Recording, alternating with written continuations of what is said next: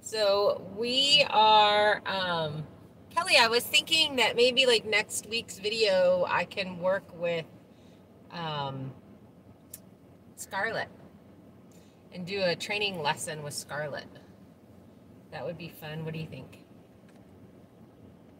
Do you want me to get the shade? I am, no, I am exhausted. I haven't hardly slept at all. So, do you have any questions about the training video that went out this morning? We're talking dogs today, people. Yes.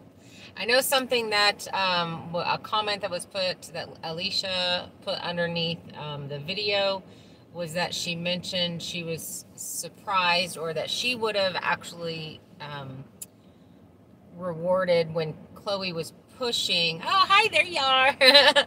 When Chloe was pushing the glove towards me instead of picking it up. And it is super, super important that you only reward the things that you want them to repeat. And since eventually the end game on this is that I will drop something, I'll be standing, and she will pick it up and jump on me because she's short and hand me the item. So you really truly want to make sure that you don't reward things like that pushing, because then they'll continue to repeat that, and that's not what I want her to do. I want her to pick it up, I want her to hold it in her mouth, and then eventually she's going to be jumping on me. So we'll start all that in the kneeling position. And with Chloe, you guys are actually seeing basically the fourth time I've worked with her. Each video, I'm not working with her during the week because we just don't have time. Sorry, guys. So basically, I'm working with her as I'm videoing the video, we're recording the video. So, hi, Colleen. She is a super good dog. This is the difference between a dog that's been clicker trained as a puppy. So, and she understands the clicker. Now, you don't have to, it doesn't have to be a puppy, so I probably shouldn't have thrown that in there, but a dog that understands what the clicker means. So once they understand what the clicker means, or your yes word, you're marking the behavior, which is what clicker training is about, is you're marking the behavior that you want repeated. Once they understand that concept, they will learn many things very, very quickly. So Chloe's on day 4 of training the pick up command, even though it's taken us 4 weeks because these videos only come out once a week. And basically we recorded that Tuesday, and yesterday. Yesterday. Yeah. So it was recorded Tuesday, and she did not get worked at all during the week. So she's literally just picking up. She's only had 4 training sessions for this. The reason why I'm giving you guys a week, hi Mary, in between the training is because... Hi Priscilla. Oh, sorry, hi Priscilla. I couldn't really see it. Is because if you're not marking the right behavior, if your timing is off, then it will take it a little bit longer to get the dog to do the actual work. So you have to be, okay, you gotta quit staring at me. It feels weird just staring at that. I'm like, I just see this. Sorry. Okay, I'm totally lost where I was. Hi, Chris, you made it. How you feeling? How's your shoulder? So, giving you guys a week in between each one of the lessons gives you the opportunity to start marking the behavior that you really like. You have that opportunity to mess up in the beginning, which pretty much everybody that I work with dogs does, and they kind of mark the wrong behavior, and fixing that, and then getting the right behavior marked. So that's why you're getting, it's taking longer. Why I'm saying, so work with that this week. And then I also don't want people to move on until their dog is doing a specific type of behavior, which is at the, Kimmy is not clicker trained. Sorry. My anxiety just like went right through the roof. It's actually been a little hard. My anxiety's been up the past couple of days. So,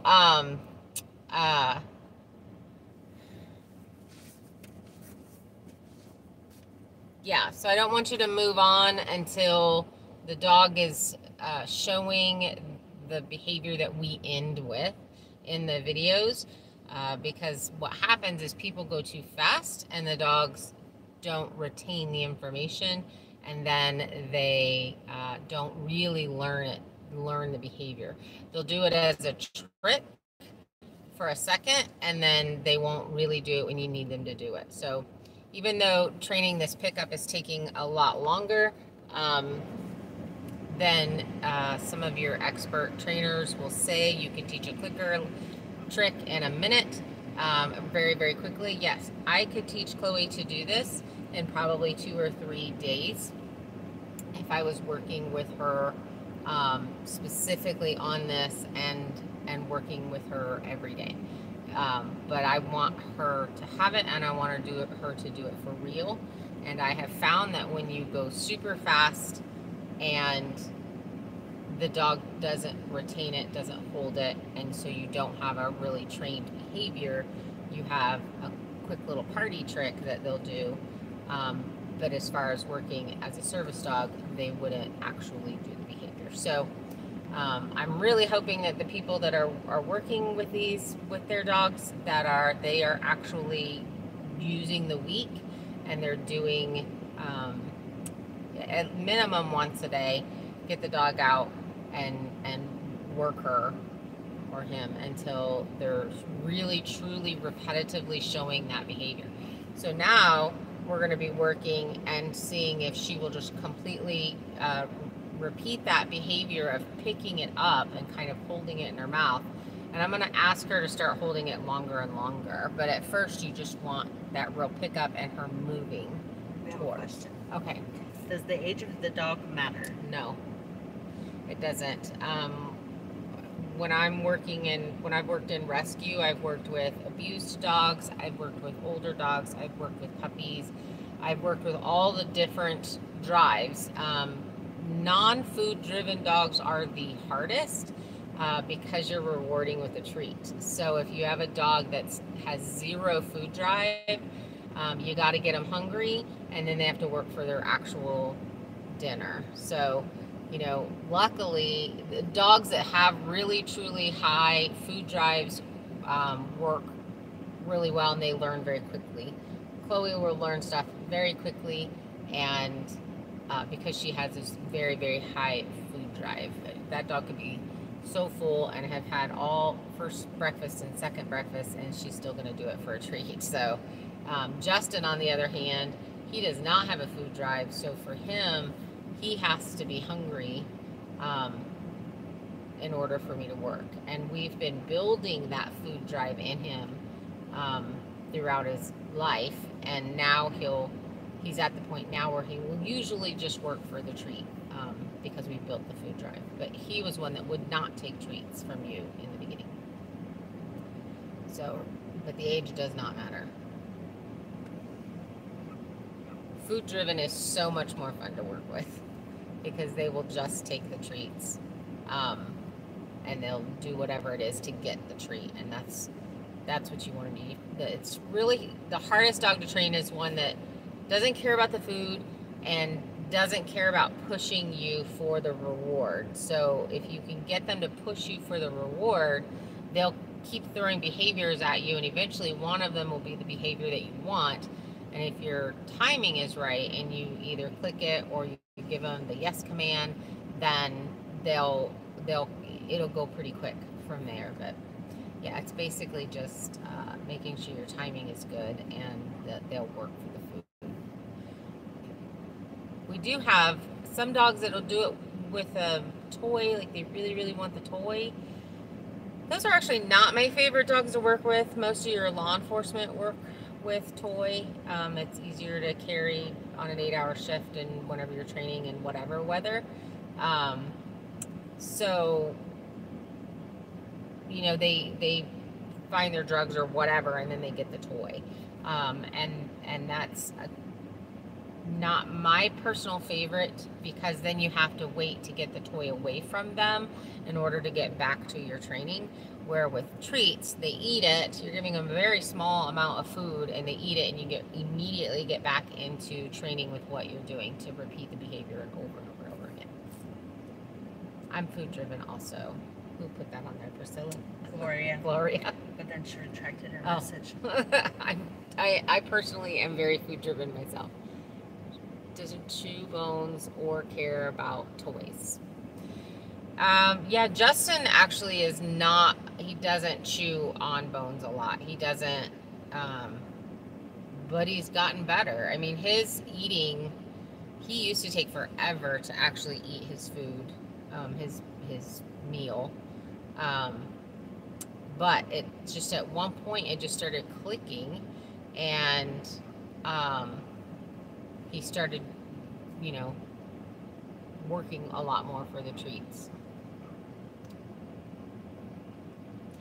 I also don't give like fake chew bones. I give real bones. So my dogs eat the raw meat, raw vegetable diet. So they get, you know, chicken legs with the bone in it. Anytime we have animals on the farm that are processed, I try to keep bone for them so that they have real bone with the real marrow in there. And you can go to a local butcher and pick up bags of bone for them that have a lot of marrow in them, which is really good for them. And it's just, it causes that drive to chew on bones more so than your fake bones that they make at, and that they usually sell at the pet stores and stuff like that. So, any other questions? We are absolutely exhausted. We did not sleep well last night, so we're kind of like ready for a nap today. It's really windy here today. The weather's beautiful, but it's the temperature's beautiful, but it's really windy. So it's kind of one of those. See, I had a healer that took food out of his bowl and covered it up with the blanket. Yeah. I've had dogs do that. Justin hoards things and puts them in his crate. And then usually Chloe will, and then he'll eat it whenever Chloe acts like she wants it. Then he'll run over and eat it when he just doesn't want her to have it. A lot of times he doesn't want it, he just doesn't want her to have it. And I have to say that I've built his food drive using her, having her next to him and him just wanting it because he doesn't want her to have it. Yeah, that's how one of the ways that I've helped build his food drive. I've had dogs that aren't rescues do that exact same thing. So it's just a behavior that some dogs have.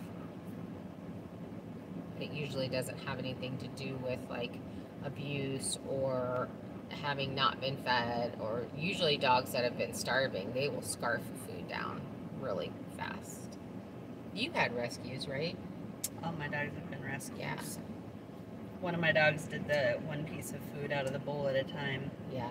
And the other one was, he would just scarf. Yeah. So I've seen both that do that. And I've seen dogs that were really, really starved do that one piece at a time thing, which to me blows my mind, because I'm like, they were skin and bones when they came into the rescue groups, but they still just had that, I'm going to eat it really slow. Chloe's like a cat. Chloe's like a cat. Chloe's like, you get 5 pets and then stop petting me. But she'll do anything for a snack.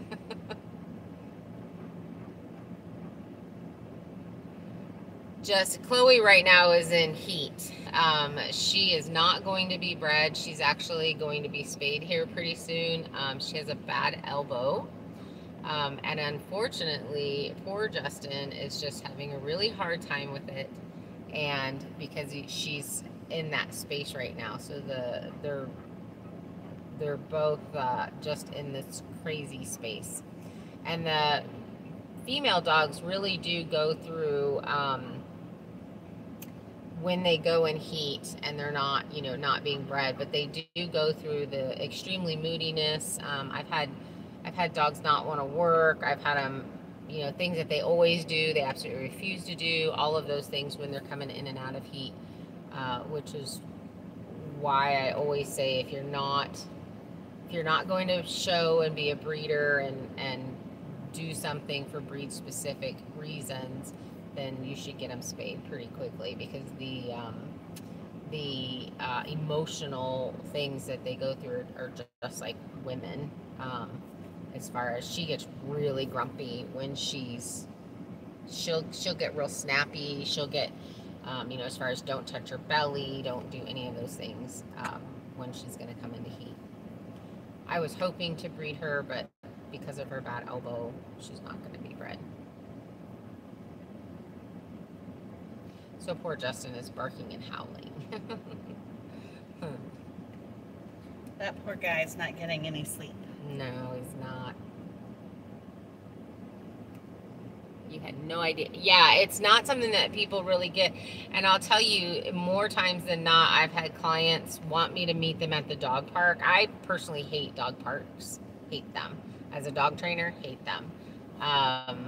There's a lot of stuff that goes on there, and people go and don't actually watch their dogs. And so I actually had a husky come up and grab me by my shoulder and pull me onto the ground. His owner had no idea it happened. And I was standing there training a dog with somebody else. But I've been in dog parks when female dogs are in heat and their owners have no clue that they're literally in breed heat, and all of the dogs are going nuts in the dog park, and they're like, well, the dog quit bleeding, so I thought she was fine to bring her out. I'm like, no, that's actually when she's ready to get pregnant. And I've had that happen multiple times at different dog parks that I've been at with clients. I personally don't take my dogs to them. Are you planning on getting Justin fixed? Probably. Just because he's not breed quality temperament, so I don't want to pass that on. I had bought him as a stud dog, to be a stud dog, to start a breeding program with corgis, and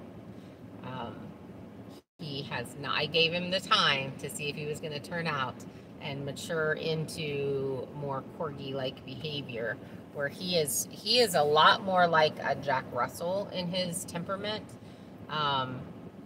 So I don't think I want to be passing that on. So he's probably going to be neutered also. Can you please explain why Socialization is important. Well, so if you notice, my friend Mary, when P. Roosh was here, he is super sweet dog, super nice dog. And the one thing that she's having problems with him wanting to work. And when he got here, he was pretty stressed, and it took him, what was it, like probably 24 hours to calm down a bit here. And then so we didn't want to work here, and he didn't when we went to the park. Now, to be fair, he got close to Chloe's treats and she nailed him, and so he kind of shut down in that aspect. But he was already shutting down. It was too much stress with the trains going by and the cars and the kids, and right there where we work in the park is right where we get water. So there's people driving by and stopping and filling up their big tanks with water. I think you were saying you could see it in the video, this morning's video, or yesterday's live in the back. And so there was a lot of stuff going on there. He was so stressed out, he could not focus. And that's what happens when you don't socialize them. And here's the thing, you can socialize any age of a dog. The minute you have the dog, it's you're imprinting. So your first few months of having a dog is an imprinting stage, no matter what age the dog is. Because when they come to a new person, they learn what they need to do with that person. So Now, having a super socialized dog as a puppy who's had all the good socialization, you can pass that dog on to another person. Not saying give your dog away, but like I could hand Chloe off to Kim. Kim could take off with her and go cross country, and Chloe's going to do just fine, right? Because she's already had that socialization. The biggest thing that I had with dogs from rescue is they had not been socialized. They'd been brought home, put in a house, and then everything stressed them out. So their person leaving stresses them out, and they get anxiety from that. Going on just a regular walk, they get anxiety from that. And so then they're not fun to walk, so then they don't get walked, and then the anxiety builds, and it's this vicious circle. But the whole point of socializing your dog is teaching your dog how to deal with stress.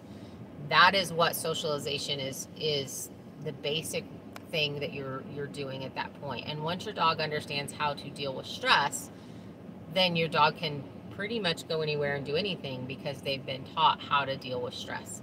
So if I have a dog that's super reactive, for instance, Justin, he's a very reactive dog. Anything going on around him, he is going to react to it. And what I've worked on teaching him is to work into me. So instead of going, oh, there's something scary over here, I'm going to run, what I work on teaching him is to come focus on me. So let's do something together. Let's work ourselves through it. And he is one that has a very high prey motivation. So if there's running, let's just say running kids, or if we were in a park and they were playing soccer, he would be super reactive to the kids going back and forth.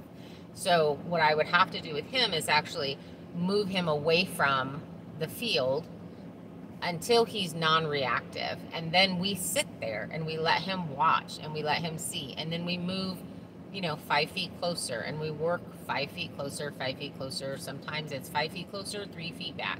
So you figure out where the dog becomes non-reactive. And then eventually you're desensitizing him to the things that cause him to be super reactive. So eventually he would be able to get up close to, kids playing soccer on a soccer field.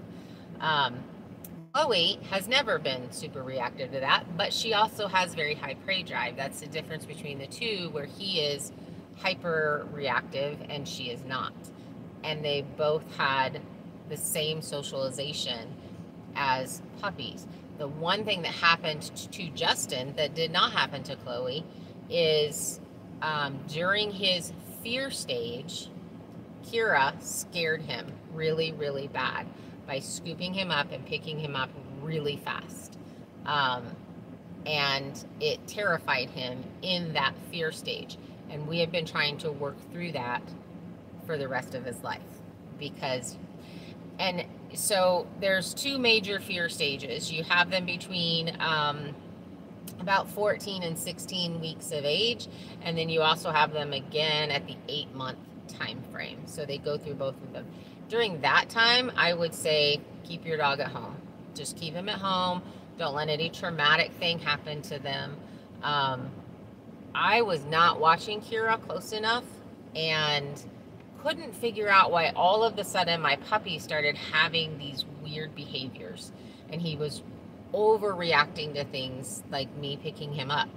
And I saw her do it, and that was when I was finally able to stop it. So I know a lot of people get really upset at me because when I have a puppy, I am like the puppy Nazi of do not do this to my dog, because I now for the next 16, 17 years get to deal with what Kira did to Justin as a puppy, because it happened during one of his big fear stages.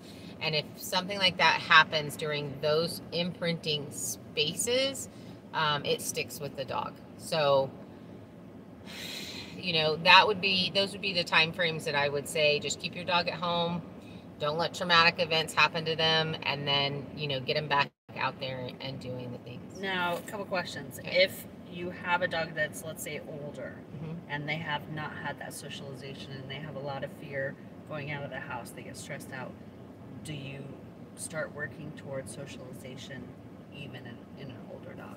Yes. Because here's the real reason why we do it. one, it just makes it a better, stable dog. But in the event that something awful was to happen to that dog's person, then that dog either needs to go to a friend or another family member, or a rescue organization comes in, and I see a lot of that where an older dog their owner has passed away, or has gotten really sick and has had to go into the hospital. And that dog, a decision has to be made with that dog. Well, if that dog doesn't know how to deal with stress and and is not socialized, then them going anywhere, they're already upset that their person is gone, right? And that's a real thing. Dogs have that. So, and then it has to go somewhere else, and it's just very, very hard on the dogs. So even the older dogs that I got in, 8-9-year-old dogs, we would immediately go into socialization. Now, that being said, I'm not going to take a dog that's super stressed out and just, let's go to Home Depot. You know, I'm just not going to do that. You're going to start the desensitization. There's also where you can wrap their body in an ACE bandage, and we're going to do a video on this that helps them. It basically hugs them, and it helps them with loud noises. So if your dog's afraid of fireworks or lightning, or you know, just this kind of hyper stress and anxiety, you can wrap that around their body in a way that helps them with calming. So, you know, one of the things that I really try to teach is a settle command, and it's teaching the dog to release the stress. Very similar to a thunder coat, yes. Another question. But you can do it with an ACE bandage. Can you think of other things that have come up during training, like you ran today? Can I think of, I don't understand the question. Alicia, can you yeah, rephrase it? yeah. Because there's tons of things that can happen. That's why since Kelly's really close to me, and she's got a large breed puppy, that I was thinking of doing a lesson with her dog and us videoing it so that you guys could see. Because I know there's a lot of confusion with people who are like, well, can you do that with a big dog? And anything that I do with these corgis, you can do with any breed of dog. Literally any breed of dog. So we're going to be working on that. But with an older dog, what I would start doing is walking them in a neighborhood, not during peak time. So say I get a dog in, right? They're super, super stressed. They have not had any socialization. We put on a stress vest or a stress jacket, or wrap them with the ACE bandage. Another thing that I like to do is put one of the harnesses on that have the Velcro bags, and fill those bags unevenly. So one side's heavier than the other. And what it does, because it pulls on their body, it re-triggers the brain, right? So the brain's not focused on, oh, I'm super upset. It's focused on this thing's pulling on my body, right? So that's another trick that I've used, where I'll put, you know, a bottle of water on one side and 2 or 3 bottles of water on the other side. And then we walk through a residential area that's not at peak time. So the kids aren't out running around. I don't even know if that happens anymore. The kids play outside, and, you know, but then I'll work on moving towards peak time, right?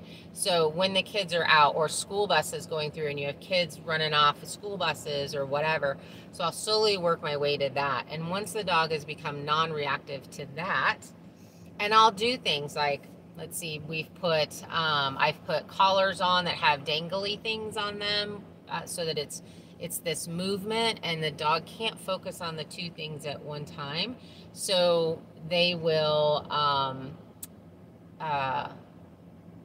it helps get them out of that, I need to be terrified of this thing, right?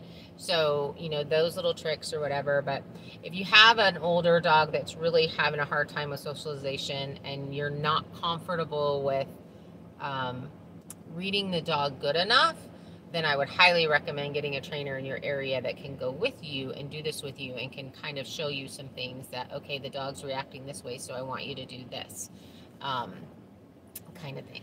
Another question. What's your thoughts on harnesses? When are they good and when are they bad? So harnesses are developed so that the dog can pull without physically injuring the body. So if you have a dog that is a puller, then you would not want to walk them in a harness. I love harnesses for hooking them up in the back seat. So when you're driving and your dog's not bebopping all over the place to attach them, you know, to the seat belts. I have a seat belt leash that actually has this end. Let's see if I can pull this over here. The clicky. This end in it. And it clicks in, and so then they have the leash. So I have those, and I like doing that with a harness because if you're in a car accident, it won't jerk their neck. So those I really like. But as far as just taking them for a walk, if your dog is pulling, if they haven't been trained to heel properly on the leash, then I would not use those. I would use a training collar on those. So Alicia responded. Okay. She said, "What else can happen?" And I think that's her rephrasing it. Can you think of other things that have come up during training, like you ran today? What else can happen? Well, if your dog just doesn't want to work, if they completely don't work, if they actually pick it up and put it in your lap, then you would be moving forward. So once your dog does a behavior a couple of times, like her next thing is I'm wanting her to pick it up and try to put it in my lap, right? Or try to push my body with it. So I'm gonna only then start yesing when she does that. If your dog doesn't want to work at all, then you need to just, either wait them out. So that's like a big thing. You just wait them out. Need to make sure that they're hungry. You can put the peanut butter on, continue doing that stuff that we did in week 3, which we put the peanut butter on the glove to try and get them to start licking it. Pirouche is not wanting to put his mouth around it. So that's with him. With a dog that's doing that, I would say you need to make this is why I like to use really soft objects. There's 2 reasons. One, you're not going to get any kind of ding on their mouth if they were to open it and try to hit their teeth on it or something like that, and that would hurt. And then they wouldn't want to do it at all. So that's why I like soft objects. The other thing that you can do, and I have had to do this with dogs in the past, I have actually taken that object and put a fish oil, tuna fish oil, empty when you're draining all that out, put that in there and rub that on the glove so that they're just wanting to snatch that thing up because they think it's food and they think it's a super yummy food. So they'll put it in their mouth and then you can click and treat. So if you have a dog that's absolutely refusing cat food, like the fish cat food, which is super smelly, that definitely is another thing that you can use. Then you want to make sure you keep that in a baggie because then it's going to be smelly or wash it. 2 more questions. Okay. Any idea why a dog that used to travel great now has extreme anxiety when traveling? So there could have been that's actually really funny that you mentioned that because Justin has in the truck has high anxiety. He is like, at everything. On my motorcycle, but he's in the crate, so he calms right down, and he knows when he's in the crate, he's supposed to calm down, and he rides just fine. Could that be because of the smaller space? Yeah, it's much more comforting to them. So what I would do in that situation is I would do shorter jaunts. You may just do the whole thing of getting all ready and just get in the car and then sit and have a snack in the car. So don't even leave your driveway. Just give them treats, give them snacks until they completely calm down, and then you exit the vehicle. You take them out when they calm. The sooner they calm down, the sooner they get out of the vehicle. The mistake that people make that I see a lot of is reinforcing the wrong behavior. So if you get in your car and your dog is high anxiety, right, and they're all over the place and they're bouncing off the walls and doing all those things, and you open the door and let them out, you've just rewarded them for anxiety behavior. So you have to sit back and you have to wait them out and work on that calming. So I use the word settle, and I teach a settle very young. So I hold them in my lap, usually on their back because they don't like it and they will struggle.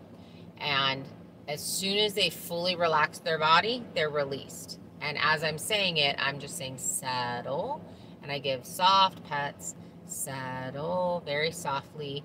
And as soon as their body relaxes, they get released. What that teaches them is the quicker you settle, the quicker you calm yourself, the quicker you get your freedom back. Now, that then could probably be used, I'm guessing, for like during thunderstorms or something like that. Yes. Then your dog will already know that that word means just relax. Just relax the body, exactly. Couple more questions. Should you continue to train when you're traveling or when other new people are in the household? Yes. If your dog is learning something new and it's too distractive, you just want to move them away from the crazy behavior that's going on. So, you know, say you have a bunch of kids. Your kids come home and they bring their friends and there's crazy chaos going in the house. If you can go into another room to where they're just kind of hearing that, but eventually you're going to be working your dog in the middle of Home Depot, right? So there's tons of stuff going on in that environment. So your dog should work no matter what that's going on. When you're first starting to teach them something, the best way to do that is in a room with no distraction. But once they understand it, you want to start adding your distractions so your dog will actually do the work when you need them to do the work. How long will a dog retain the training knowledge?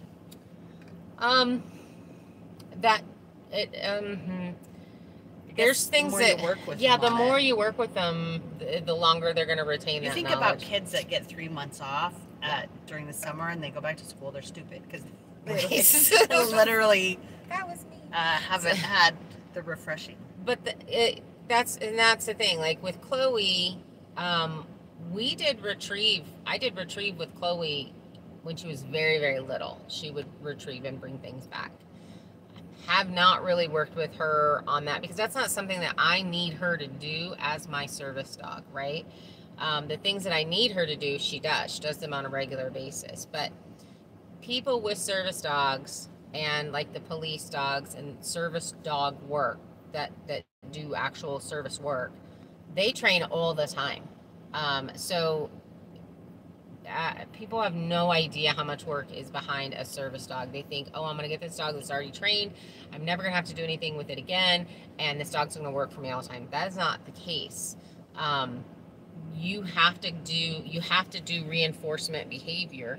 And if you think about it, so if I needed Chloe to pick up things, I would be on purpose dropping things around her all the time so that she would be picking them up and handing them to me. And then I could treat reward.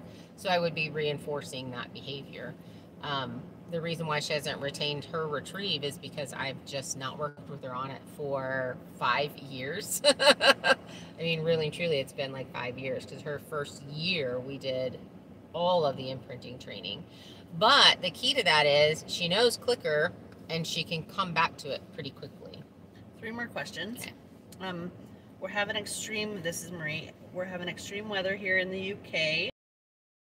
Thunderstorms. Any idea how to calm an older Yorkie who gets really stressed? So, Google creating a stress wrap with your dog. So if you have an ACE bandage, they have some videos on it. Are going to be making a video, but right now you're having the weather, so you need to know how to do it. They do have some, I know they have some videos on how to do it. And you just wrap the dog, and basically you're giving a cocoon, thank you. And it's just a hug. It's like a little hug with the ACE bandage, and it helps settle that and calm that. I personally have given dogs Benadryl. I had one dog that would actually self-mutilate when she was a rescue dog, German Shepherd that I had, and she would eat her tail during thunderstorms. So she had to be sedated, and so she would get Benadryl, a couple of Benadryl. But with a Yorkie, they're so tiny, I wouldn't know how much to tell you to get. And a vet will give you Yes. medicine as Mhm. well if you Yeah. tell them about it. Yeah. So it took with Della, she was the one that did that. I had her 3 years before she stopped doing it, and we started with sedation, and then we went less and less and less with sedation and more with. I played Beethoven, thunderstorms to Beethoven when she would eat, and I did that with all of my puppies, and so I would have recorded noises also, like firecrackers or whatever. We would record them, and then I would play them while they were being fed as puppies, so that it would desensitize them to noises, and they wouldn't think noises were scary. They would relate the noises to the food. So DC0145 says, went to visit my parents. Their dog is 88 pounds, but should be 50. uh-oh. How do we help them to help her lose weight? Exercise and cut the food in half. I personally don't like the diet food, and I had a really long conversation with my vet on this. I would rather give.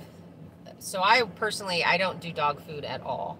I do raw meat, raw vegetable. It's called the BARF diet, Bones and Raw Foods, is the acronym for it. So if you Google that and look that up more, they're getting very high quality. There's no fillers in that. Dog food in general has a lot of fillers, which causes our dogs to be obese. So feeding the BARF diet, the raw food, bones and raw foods, there's not waste. So you're not getting any filler. You're not getting anything that's going to cause them to be fat. And you can regulate the amount of fat that's actually in that particular food. If you don't want to go to something like that, and the other benefit of the raw diet is they have very clean teeth, so they have really good dental hygiene, which is something that happens in dogs fed dog food. You either need to be brushing their teeth on a regular basis, or give them ropes or something like that to chew on to get that plaque off, because that's a really big deal thing too that I've seen a lot in dogs that are obese. Why don't they make that for people? A chewy rope that keeps your teeth clean and shiny and plaques off. So I would highly recommend swimming if the dog likes to swim. Justin hates water. Justin's my high maintenance dog. So swimming is really good. You have to think about the joints on this overweight dog. No, this is not their dog. It's their parents' dog. Right. How do they talk them into that? So send them the link to this video, and I will be the bad guy. But really and truly, the best is to get them out to swim. There are a lot of calories are burnt in swimming. It is extremely low impact on their joints, and with that much extra weight on their body, it's just really, really hard on their body. So walks, if your parents can't get out and walk them. I was a neighbor kid that walked everybody's dog, so there will be some child that cannot have a puppy that would like to walk their puppy. I guarantee it. Alicia says, does it help to exercise the dog first? Is that about before training, or? So it depends upon what it is that you're working. If I was doing livestock guardian work, I would definitely work the dogs, make them exhausted before they go out with the livestock if I'm not wanting them to herd. I personally want my dogs to be high energy when we're training. So if we're I call this trick training. If we're trick training, then if you're teaching that, it's best to teach them when they're hyper. And the reason behind this is, when do we want them to behave the best? When they're hyper. So if they're taught how to rein that in and listen when they're in a super excited mode, then you'll have a really, really good dog.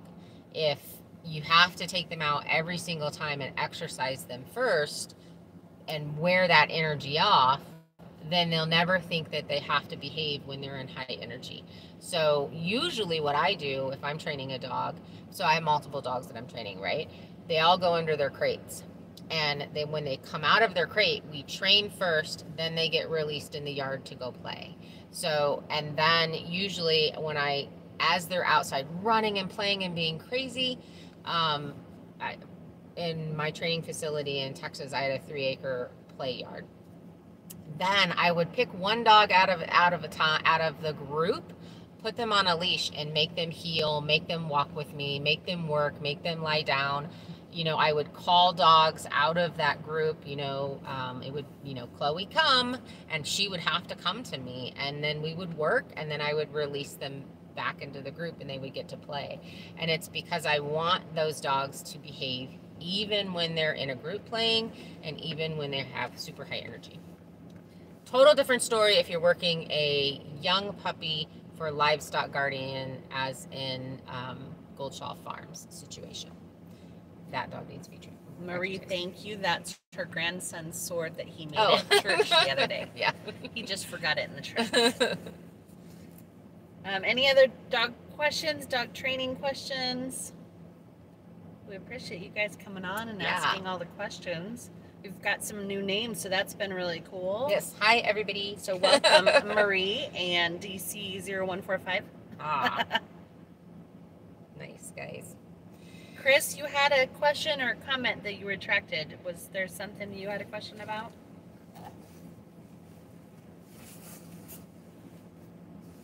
So for instance, Justin, who is my high maintenance dog, he is super, super reactive. If I'm teaching him something brand new, right?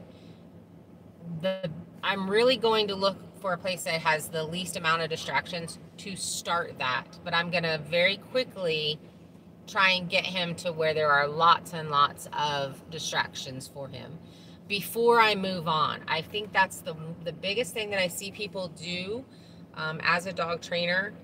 They want to move on really quick. And the one thing that I see it the worst in is the stay command, where people will not bomb-proof their dogs one step away from their dog. So you put your dog in your down stay, let's say, and you take one giant step away from them. You should be able to drop things next to that dog, throw things next to that dog, have a chicken run past that dog. We had a friend of mine's cat that would literally come and lay in between the front paws of the dogs. He was a Bengal and he was a turkey butt. And he was just like, he'd crawl over them.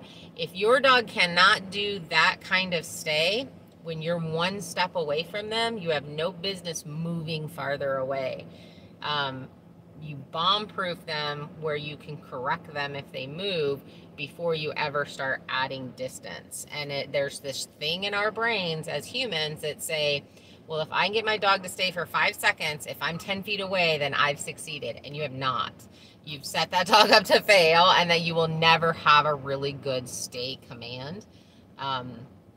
So, don't move on until the dog is really doing what you want them to do at that stage before you add and go to the next stage. Vicky says she doesn't have a dog, so she hasn't commented. Do you have cats you can try it on cats? Let us know how it works. I have Clicker trained a cat to do agility. Any ideas how to treat an older pug's dry skin on their nose? So they have oils for that. The problem is they lick constantly. So, putting, I would probably put just a little bit of Vaseline on their nose. You don't want to put a lot because it will cause them to have diarrhea. So if your dog ever ingests something, a towel, any plastic, anything like that, before you get to your vet, feed them Vaseline because it slicks everything up and moves everything out. And if you don't have Vaseline, mineral oil works as well. I've done it. I've seen it come out. Yes. It's amazing. So, but something like that may stay. I have actually, they won't lick your, what's the stuff when you have a cut? The dark stuff? No. It's that clear. It's antiseptic Neosporin. They won't lick the Neosporin as much, but I don't know if I would do that on the nose as much. So I would probably say a little bit of Vaseline. Otherwise, your vet may actually have something that's specifically for that. Mary says, during training, praise reward only. Does it work, or treat also needed? So treat is your fastest. And it's the fastest because they inhale it very quickly. You can immediately get back to training, right? That makes sense. So if you're physically petting them, that takes away, it takes a minute to get back to the actual training. So I want to cram as much as I can in the 5 to 10 minutes that I'm working with them at a time. I want to use food instead of praise, as far as physical petting praise, right?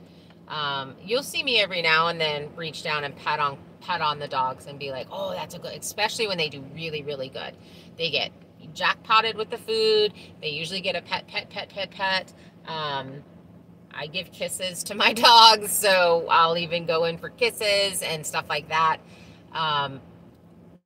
As the big giant jackpot, like they've really gone above and beyond. Like it has to be very black and white as far as, okay, yeah, you did that. Oh, that was good. Here's your snack. Okay, yep, here's your paycheck. Yep, here's your paycheck. Here's your paycheck. And then when they do something really big, it's like, oh, wow, you did this cool thing and you just got so much better. And they know the difference between those two things. So 3 or 4 pieces of food and a happy face and petting and all of that stuff, it's like, whoa, I really want to repeat that because that got me all of this. So Alicia, that should answer your question, which was, can you stop during training to give hugs? Yes.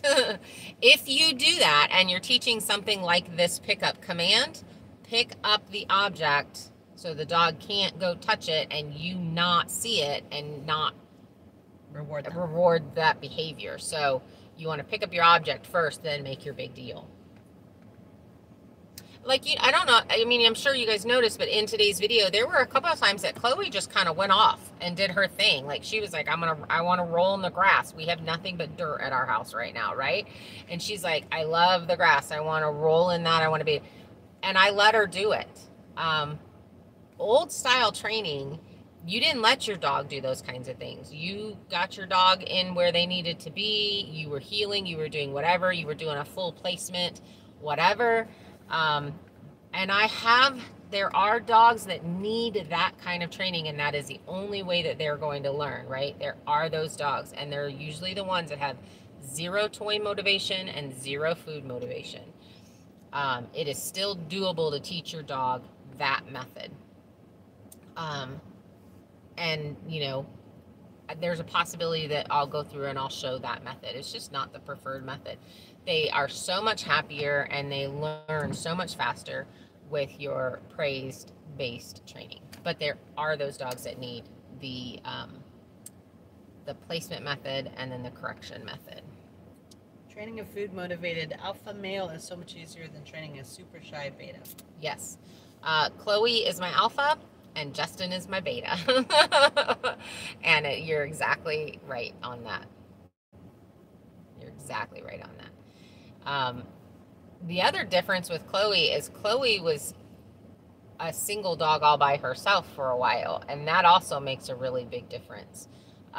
When I had multiple dogs, at one point I had 17 dogs, and that was the total amount that I would keep. And so some of those were being trained to go to service dog homes or in for training as pets, and then also my breeding dogs that I had. And what I would do is I would have dog of the day. And so that particular dog went with me everywhere. Slept in my room that night, went with me on all the car rides, was outside when I was outside, was attached to me all day long. Was basically, they did not really go to their crate.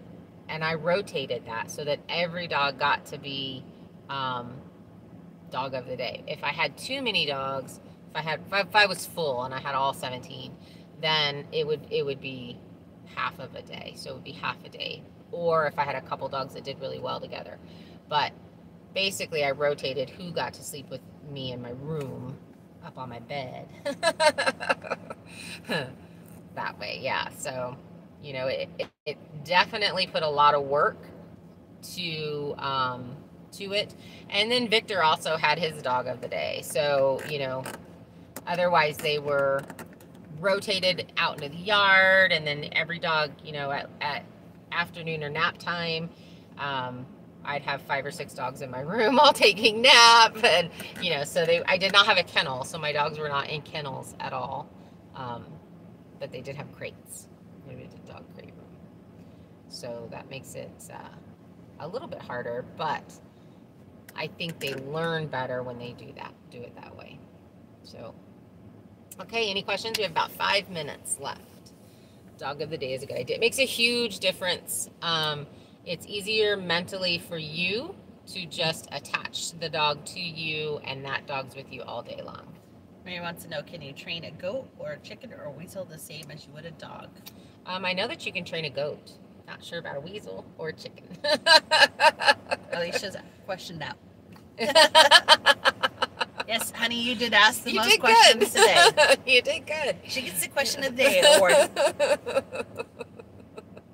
That's awesome. Super helpful for other people in the future when they're watching this, because it's probably a question that somebody has, and this way this will answer that question. That's why we're doing this, so that they can get the answer quickly, because we get busy and I can't just stop and answer somebody's question on an email. So that makes this real simple. Yeah. Or the reply in the comment section takes such a bigger reply. You can train a dog to make mayonnaise.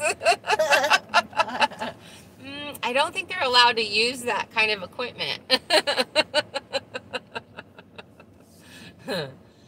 All right, you guys, I think we are headed to nap time because we're both exhausted.